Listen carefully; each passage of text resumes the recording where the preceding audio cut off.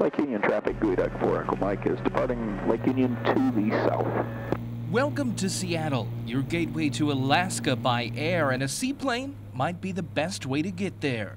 We're splashing off Lake Washington in the prototype of the Gweduck. It's a new look at a tried and true design. Well, a Gweduck is a modern version of a 1938 or 1940 seaplane that was built by Grumman. Drawing on the lines of the utility airplanes of past, the Gweduck raises the bar. This is a better version of that airplane.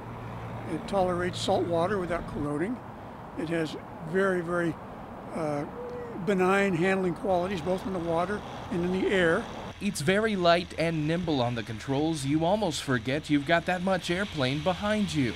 As much of a splash as we're making on the lake up in Alaska, this airplane draws crowds. Anchorage, it gets everybody's socks are rolling up and down. A lot of excitement up there because that's where the Grumman Widgeon and the Grumman Goose spent their lives. Composite Creations in Oregon is bringing the kits to market. Owner builders will be able to customize interior configurations that designer Ben Ellison expects to range from utilitarian to opulent. So no matter how you plan to use your Gweduck, you name it.